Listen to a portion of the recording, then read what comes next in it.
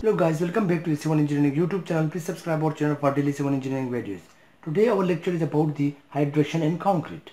Hydration is actually the process which is happening in the concrete when we pour the concrete on the field. So it can be defined as it is the process in which the chemical reaction occurs between the cement particles and water. So it is the chemical reaction between two different constituents of the concrete. One is the cement particles and one is the water particles. So if I consider that when we pour the concrete on the field, what we do, we first of all mixing the concrete. So for mixing of the concrete, we have different constituents of the concrete. One is the cement particle, water, fine aggregate and coarse aggregate. So when the cement particle and water mixes with one another, there is a chemical reaction occur between these two constituents we call as the hydration, and the process is known as the hydration process in concrete. For example, this is in a bucket in which we mix the cement particle in water. When we pour the cement here and water here, so this makes the chemical reaction between these two. And what happens? There is some release of energy from this chemical reaction, which is also called as the hydration energy.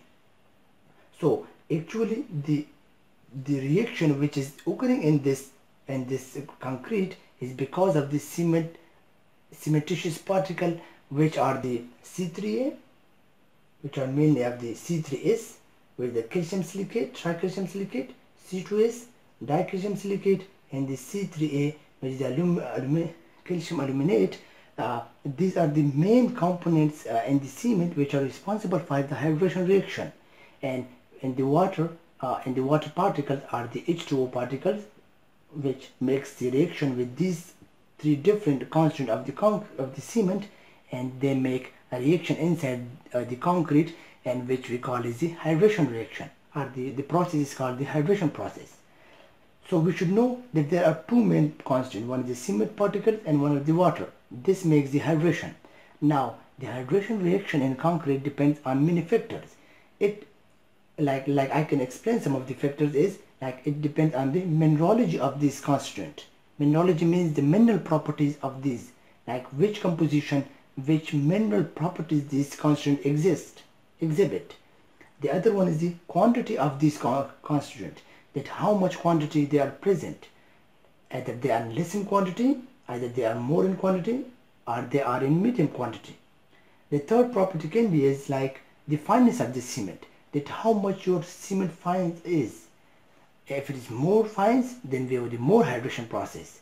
So it should keep in mind that hydration reaction in concrete depends on several factors in which we should take care of it. Like it also depends on the particle size distribution. If you have fine particle cement, then we have different hydration reaction. If you coarse cement particle, then we have different hydration reaction. It also depends on the temperature of the water.